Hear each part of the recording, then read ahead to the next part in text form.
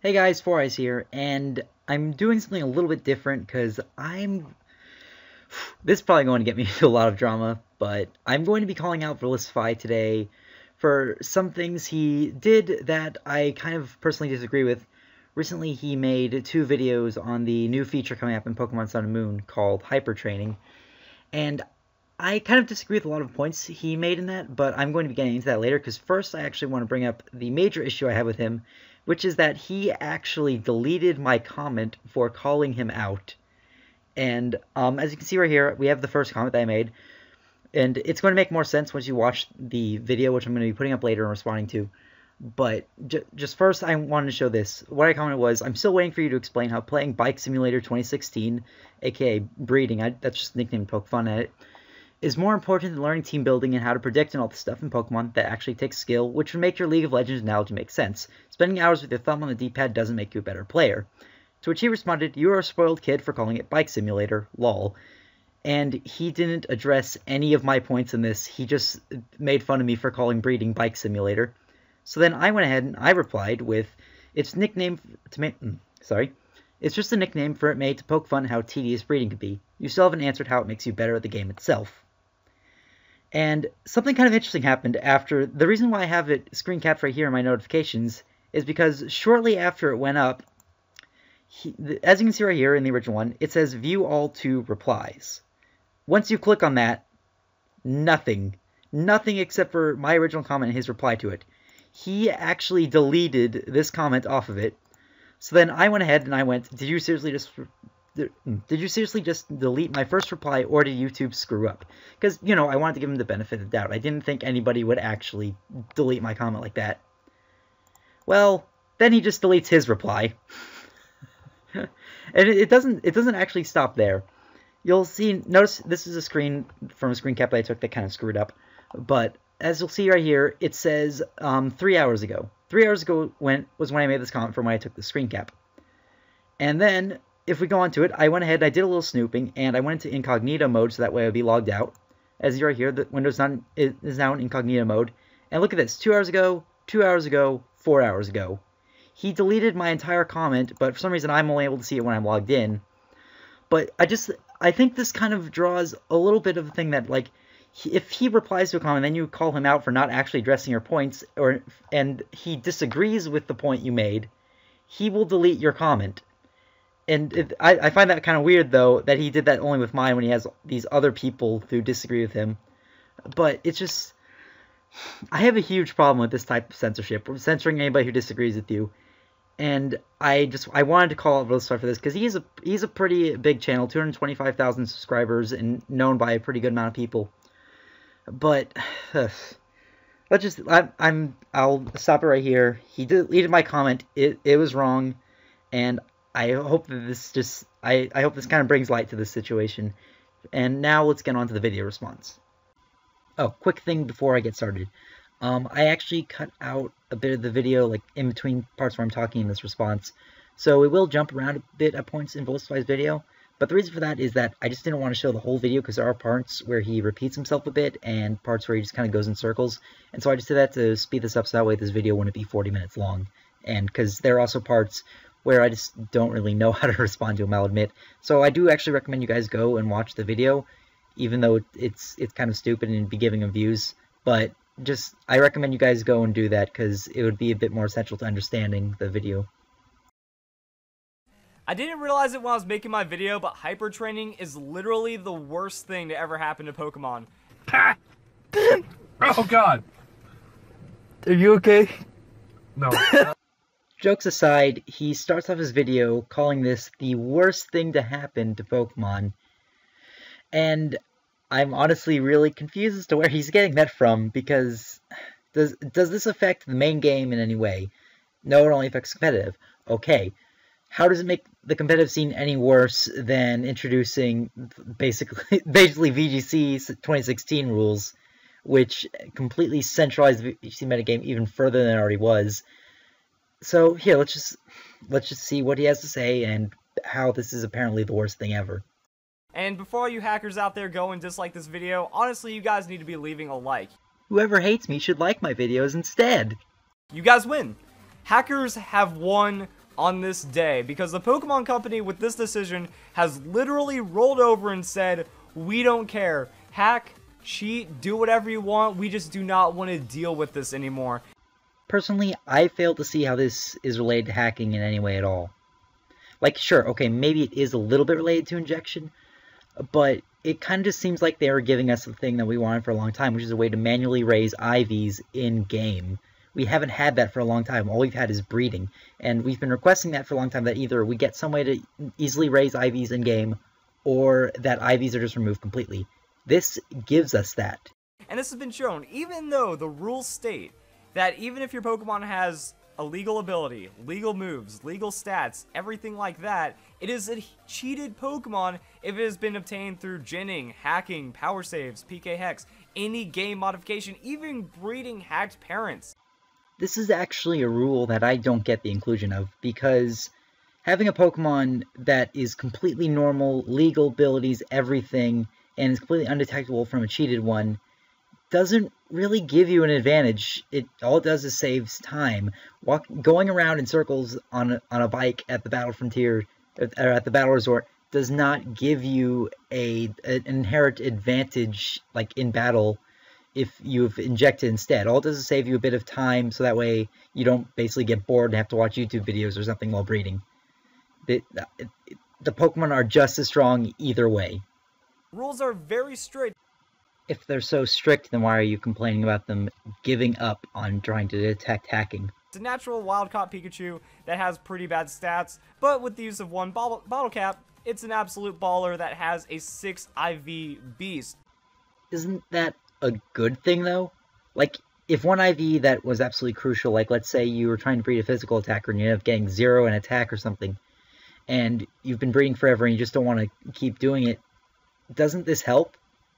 Because now you can just go ahead and pop in the bottle cap into the Pokemon's mouth or whatever it does, and it's done. It's a good Pokemon. It's ready to battle. I fail to see how this is a bad thing to you, Verlisify. So pretty much, the Pokemon Company has then turned around and given the middle finger to every single legitimate player out there.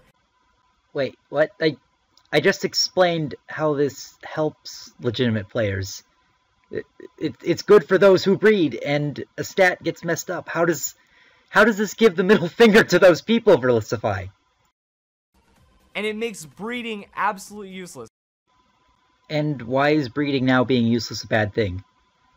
This is like complaining about, like, when Gen 2 was introduced, about how catching multiples of Pokemon was now useless.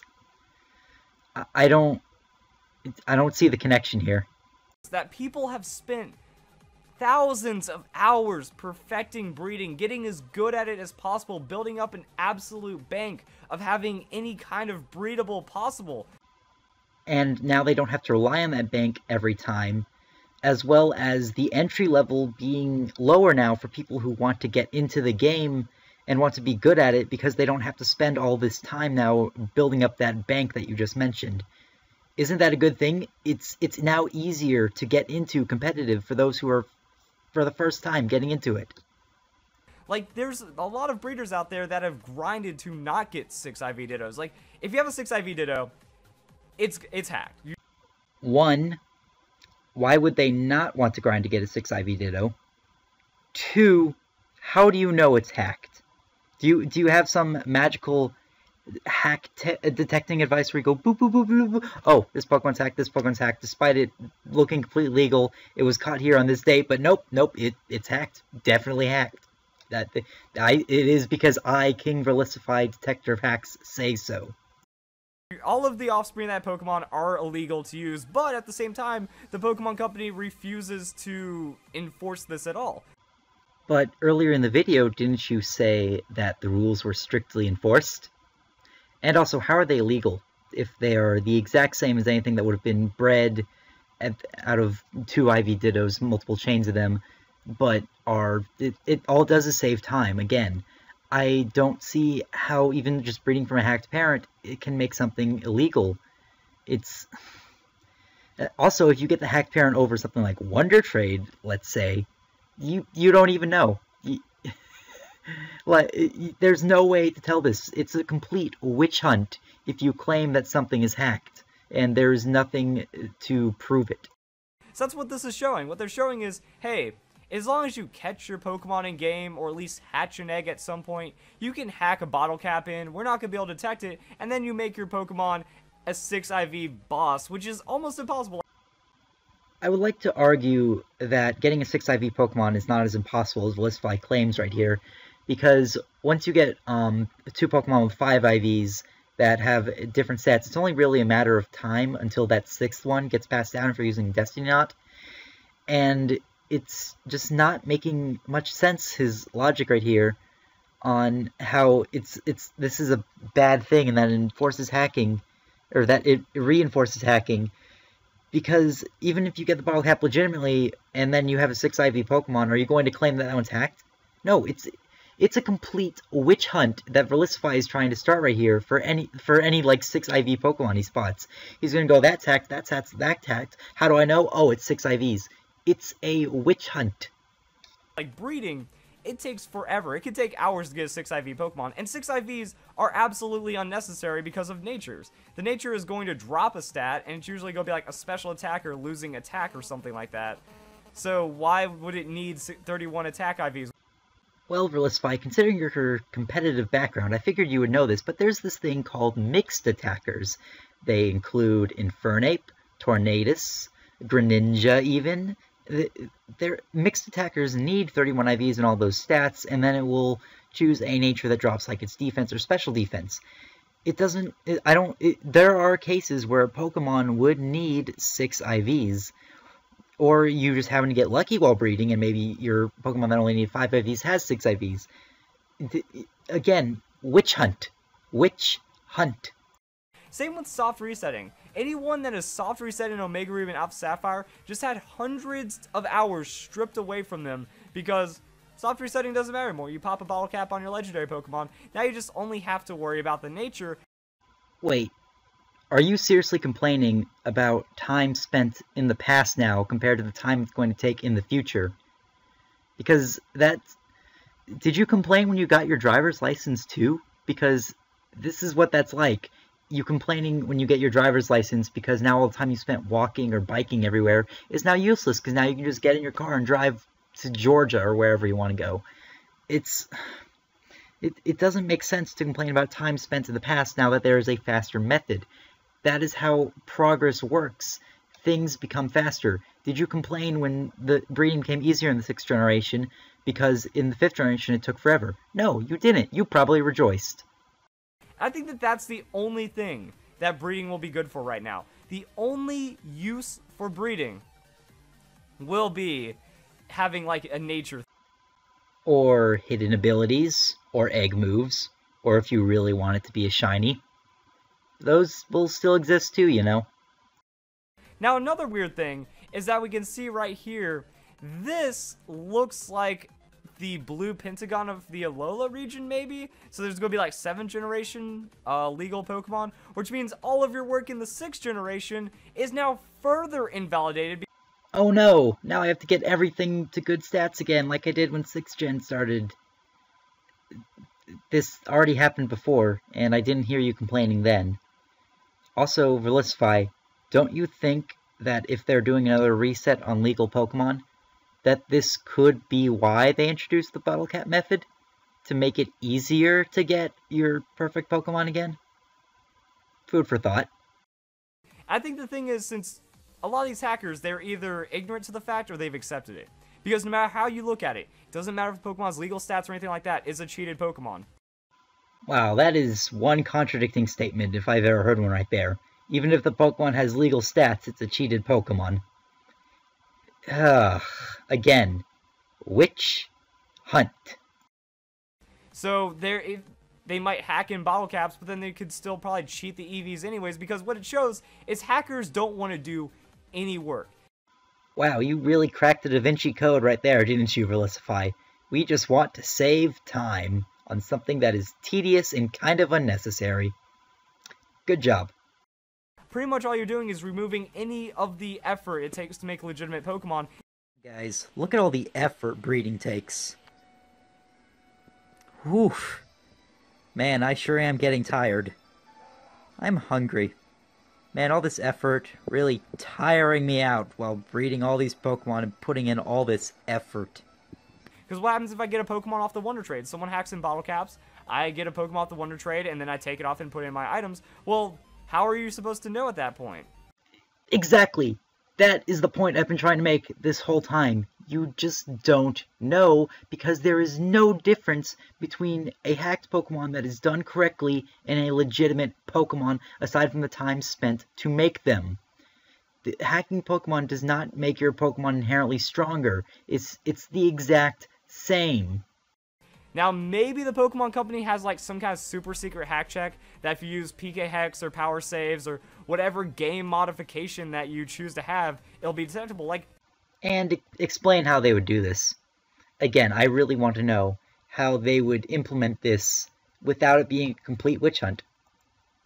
Honestly, with the 6th generation, you could have banned so many people. You could have caught so many cheaters because this Pokemon suddenly exists in your game without the use of Pokebank, without the use of anything, or Pokemon stats magically change between saves. Like, that would be super easy to detect. And if it was so super easy to detect, don't you think Verlisify that they would have implemented this in the game? They would have implemented that. There's no doubt in their minds that they would have implemented that if there was a way to do it. Something tells me that there probably isn't a way to do it, and it's not as easy as you are saying it is to detect a hacked Pokemon. Now, I'm not here to tell you guys to cheat and to tell you guys that hacking is okay or give you a guide on how to hack. This is the truth. I'm actually really confused why he had to clarify that he's not here to tell us how to hack when he just spent like the last, I don't even know how many minutes, telling us that hacking is bad and evil and you're the devil if you do it. Like, look at this. It's its own feature. Hyper training. Strengthen your Pokemon. They're broadcasting this to the millions of people that are going to watch this trailer, the millions of people that visit the Pokemon website, that go on this features page. They're not going to put in some kind of silly restriction like, oh, by the way, hyper trained Pokemon can't be used in a competitive battle. So what you're saying is, they're advertising their new feature? My god, the horror! This is a normal thing for companies to do, Verlisify. So this can really only look like some kind of cop-out to not deal with cheating anymore, and it's like the most upsetting thing ever. Alternatively, it could look like a cop-out to keep IVs in the game instead of removing them, since they're a completely useless feature aside from hidden powers. You know, that's kind of a thing. Anyone that hacks, anyone that cheats Pokemon, anyone that uses PK Hex, Power Saves, they are not a true Pokemon fan. They do not abide by the spirit of the game. Ho ho ho! Whew, boy, Verlisify, you just opened up a whole new can of worms with that statement right there. Because you just called me not a real fan of Pokemon. I think the fact that I have played diligently through all 6 generations just thus far, own basically every game and a good portion of the side games, and spend a pretty good amount of time dedicated to trying to get better at competitive Pokemon, that I'm a pretty good fan of Pokemon. But there you go, saying I'm not a fan of Pokemon because I like to save time when it comes to getting something with good IVs. I'm trying to figure out where the leap in logic is there that you go from saving time to not a true Pokemon fan. Also, last I checked, the catchphrase of the series is gotta catch 'em all, not gotta breed 'em all. There's a difference there. So wouldn't the spirit of it be if they were hacking in Pokemon that they haven't caught yet? Which, by the way, is something I don't do. I only bring in Pokemon that I've already caught. Just, I got nothing. You can't just call somebody not a true fan. It doesn't work that way. Being a fan of something is entirely subjective. They're rewarding the dishonest players and hackers, and they're punishing the honest players. How? How are they punishing honest players by giving them an easier way to get IVs?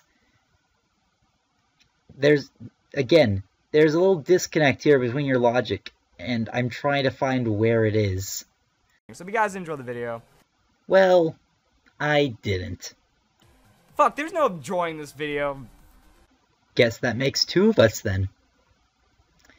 Anyway, that was the first of the 2 videos he made on the subject, and I'm going to move on now to the second one he made, which most of it is responding to comments, but there's a pretty good amount of stuff in the beginning that he says that I kind of wanted to tear into and look at. I just finished recording the video, but I made a realization at the end of the video that needs to be the start of this video as to why hypertraining is absolutely useless. You hear that, everybody? Hypertraining is as useless as the move Splash. It does absolutely nothing for you.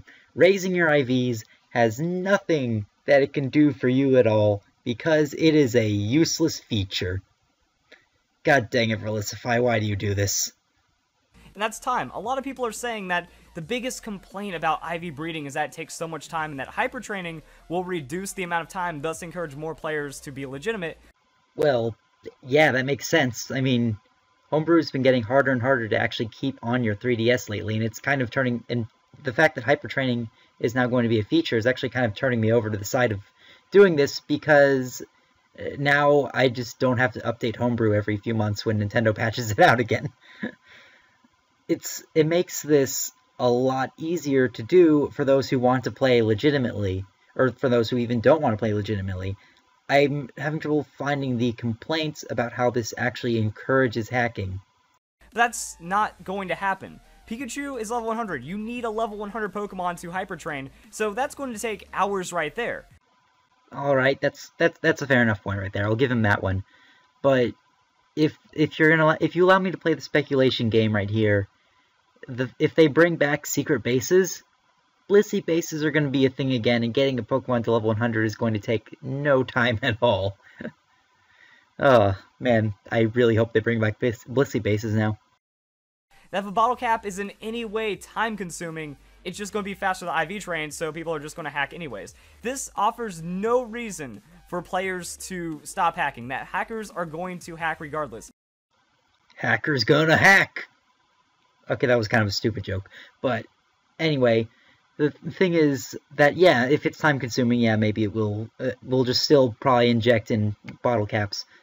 But even so, isn't it still nice that we actually still just have a way to raise IVs in-game, something we've been asking for so long? It's better to actually have this feature than to not have it at all. And I think that's the point that I kind of want to make here.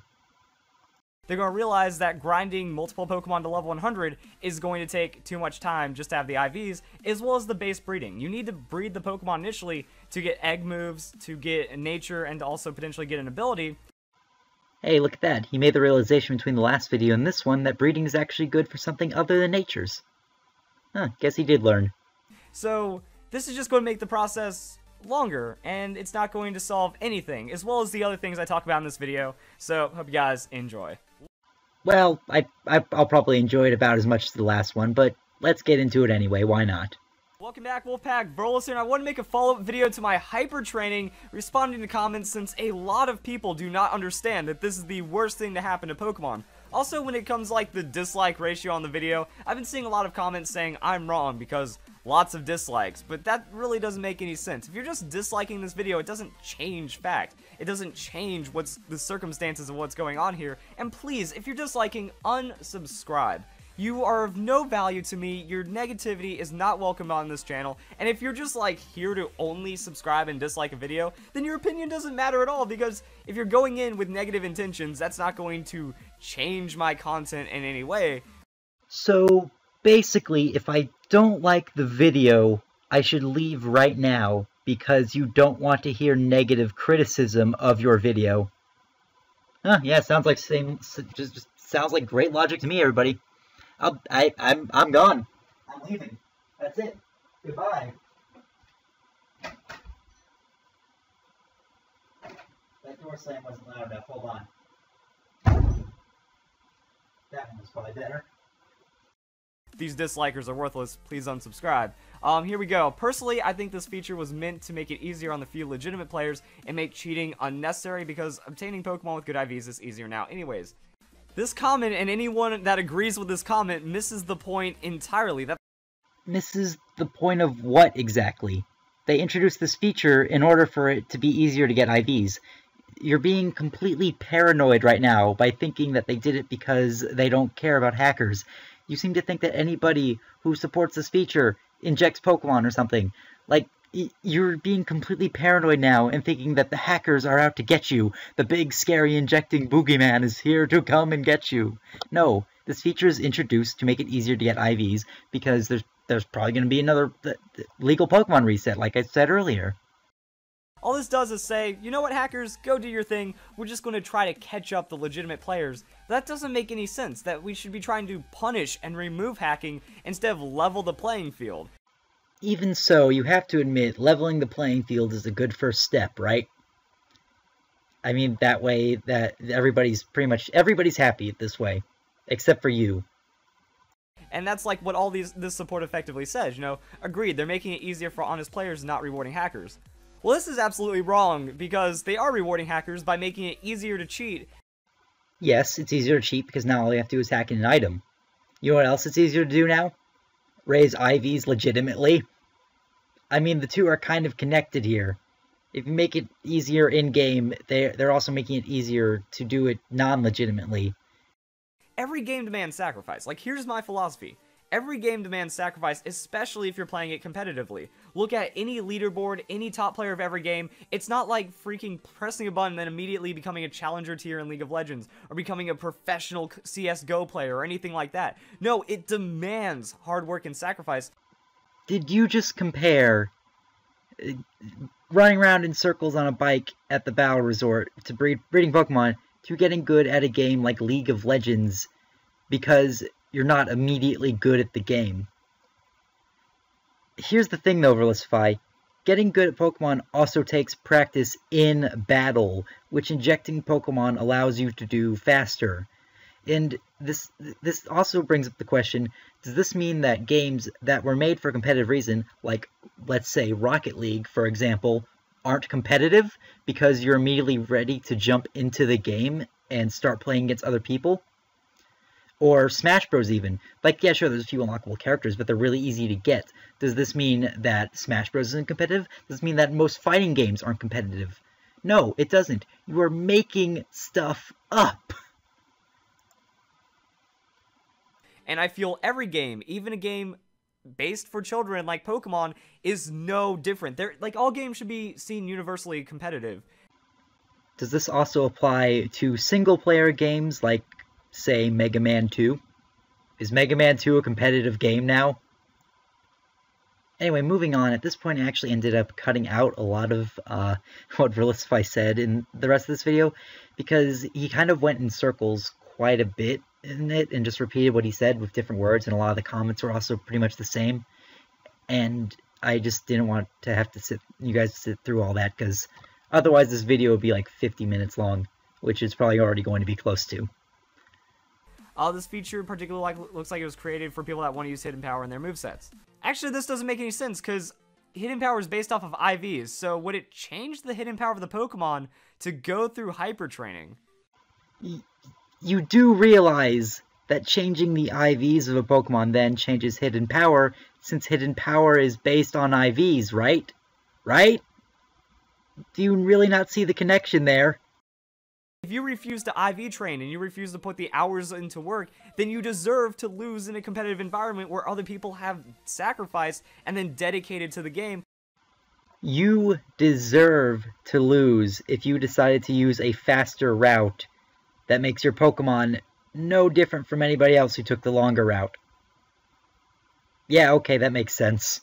Many people have dropped out. A lot of people have just given up, said, screw it, I don't want to waste this time, I'm going to cheating. And all those hard players, all those spirit of the game people that value Pokemon more than anything else, just got screwed over. All those poor, poor people. Won't somebody please think of the children? Just because people went to a faster method doesn't make the people who do the longer method any less of a person. It just means that they use a longer method and would probably be better off doing the faster method. This is just the easy button. This is just press, win team, GG. So does that mean that if I make a team of 6, like, bottom tier Pokemon, like Magikarp, Farfetch'd, Shellos, I guess, etc., that I'm going to win automatically because I injected them? No, it doesn't mean that at all. So it's just an effect they didn't think? I doubt that. I severely doubt that. They would have had to have known what this could do. That if you make it easier for breeders, then by proxy you're going to be making it easier for the cheaters as well. Yeah, but earlier in the video, you said to this one commenter that he was wrong, that it makes it easier for breeders. But here you just admitted that it's easier for breeders. Do you not even realize when you contradict yourself, Verlisify? This just makes the game more easy. Who wants to breed for 4 days? This goes back to the mentality of competitive. Oh boy, here he goes again. The game isn't supposed to be easy. Competitive Pokemon is not supposed to be free. It's not supposed to be easy. It's supposed to be something that requires sacrifice. I would argue that having your thumb on up on the D-pad for hours on end is not sacrifice. Spending the time to learn how to predict good team-building synergies, what the meta is currently like, and how to counter the relevant threats. That is what is important, and that's what takes sacrifice. Not the breeding. Easier method of legitimate training in the game will bring more players to the competitive scene. Again, this doesn't really matter because a lot of comments I've seen are trying to support that, oh, by doing this, they're going to make more people buy the game. But he didn't say that it would make more people buy the game. He said that it would bring more people to the competitive scene. You idiot. Okay, maybe idiot is a bit of a harsh word there, but you get the point. He did not say that they were going to buy the game. I severely doubt that. Very few people buy Pokemon, if anyone buys Pokemon, to only play it competitively. People play Pokemon because they love Pokemon. They want to enjoy the story. They want to battle their friends. They don't go, man, I'm going to buy this game only so I can spend an hour or so I can spend a week breeding and then go to VGC and win it. And right there, Verlisify just admits that breeding is tedious and just connected with all of the hackers on a personal level. Anyway, that's all that I have to really show you that I'm going to respond to for this video. I'll have the links down in the description if you want to go check them out yourself and think your own thoughts on them instead of just hearing mine. And again, he deleted my comment on his video calling him out. Wonder if he'll flag this one for copyright. Anyway, that's all for now. I will just leave you guys with this to close.